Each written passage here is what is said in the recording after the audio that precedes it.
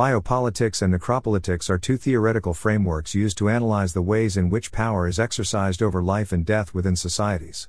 These concepts are rooted in the work of prominent philosophers like Michel Foucault and Achille Mbembe and are widely applied in various fields, including political theory, sociology, anthropology, and postcolonial studies.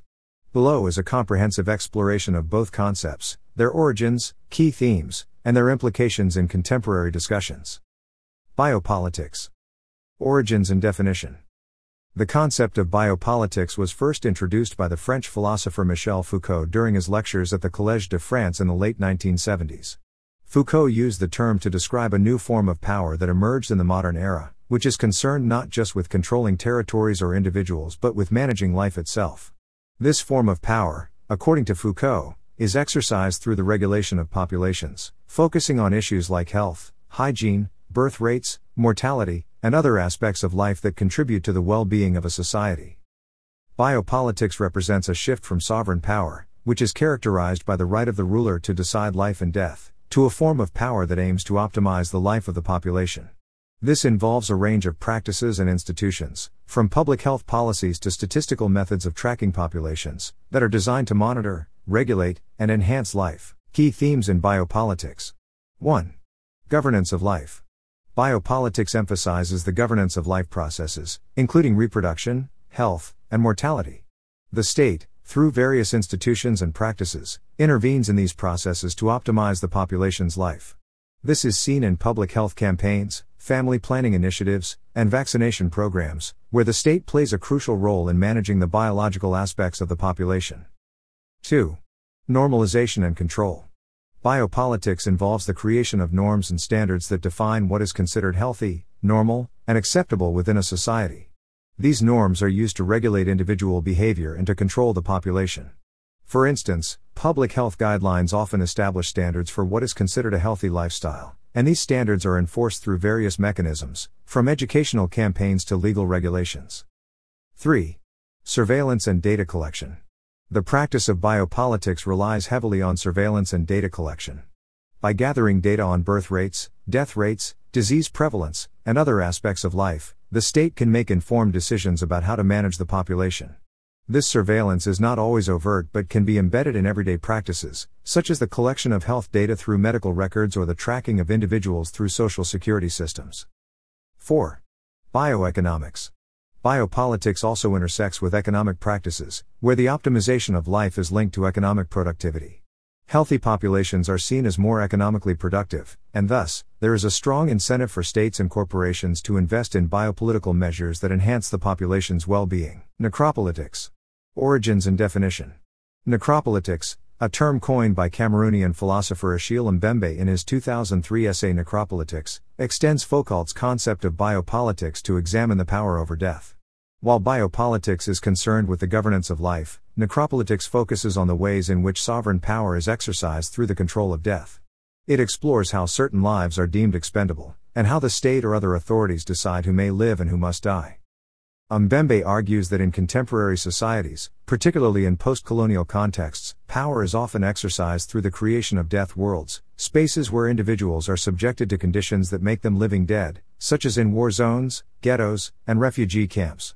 In these spaces, life is stripped of its value, and the right to life is subordinated to the power to kill. Key themes in necropolitics. 1. Sovereign power in the state of exception. Necropolitics is closely linked to the concept of sovereign power, particularly as it relates to the state of exception, a situation where normal laws and rights are suspended, and the sovereign exercises the power to decide who lives and who dies.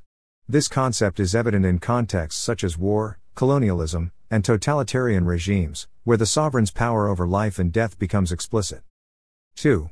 The production of death worlds. Necropolitics examines how certain populations are relegated to spaces where life is precarious, and death is a constant presence. These death worlds can be physical, such as in war-torn regions or impoverished neighborhoods, or they can be metaphorical, such as in the social exclusion of marginalized groups. In these spaces, the value of life is diminished, and individuals are subjected to violence, deprivation, and neglect. 3. Racialization and dehumanization. A key aspect of necropolitics is the way in which certain groups are dehumanized and racialized, making them more susceptible to violence and death. Mbembe argues that necropolitics is deeply intertwined with the history of racism and colonialism, where racialized bodies are often seen as expendable. This dehumanization justifies the use of violence against these groups, as their lives are considered less valuable than those of others. 4. The politics of martyrdom and suicide. Necropolitics also explores the politics of martyrdom and suicide, particularly in the context of anti-colonial struggles and contemporary forms of resistance. In some cases, individuals or groups may embrace death as a form of resistance, using their own deaths as a weapon against oppressive regimes. This is seen in acts of suicide bombing or self-immolation, where the act of dying is used to make a political statement. The intersection of biopolitics and necropolitics. While biopolitics and necropolitics are often seen as distinct concepts, they are closely interconnected. Both frameworks deal with the management of life and death, but from different perspectives. Biopolitics focuses on the optimization and regulation of life, while necropolitics examines the power over death and the conditions under which life is made expendable. In many cases, biopolitics and necropolitics operate simultaneously, with certain populations being subject to biopolitical measures aimed at enhancing life, while others are relegated to necropolitical spaces where death is prevalent.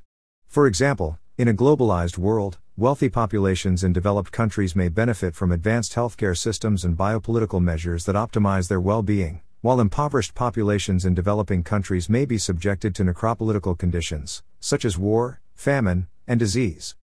Moreover, the distinction between biopolitics and necropolitics is often blurred in contexts where the optimization of life for some involves the destruction of life for others. This is evident in situations such as genocide, where the extermination of one group is justified as a means of preserving the life of another. It is also seen in contemporary issues like migration, where the biopolitical management of borders and populations results in the creation of death worlds for refugees and migrants who are denied entry and left to die in harsh conditions. Contemporary relevance. The concepts of biopolitics and necropolitics have gained renewed relevance in contemporary discussions, particularly in light of global events such as the COVID-19 pandemic, the refugee crisis, and ongoing conflicts in various parts of the world. These events have highlighted the ways in which life and death are governed by political power, and how certain lives are valued over others. For instance, the COVID-19 pandemic has exposed the biopolitical measures used by states to manage the health of their populations, from lockdowns and vaccination campaigns to the allocation of medical resources.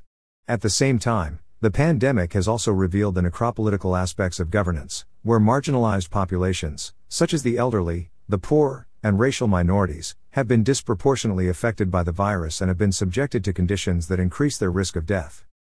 Similarly, the refugee crisis has underscored the necropolitical dynamics at play in the management of borders and migration. Refugees and migrants are often relegated to death worlds, where they face violence, deprivation, and the constant threat of death as they attempt to cross borders and seek asylum. In conclusion, biopolitics and necropolitics are crucial frameworks for understanding the ways in which power is exercised over life and death in contemporary societies. They offer valuable insights into the mechanisms of governance that regulate life, as well as the conditions under which certain lives are rendered expendable. As global challenges continue to evolve, these concepts will remain essential for analyzing the complex dynamics of power, life, and death in the modern world.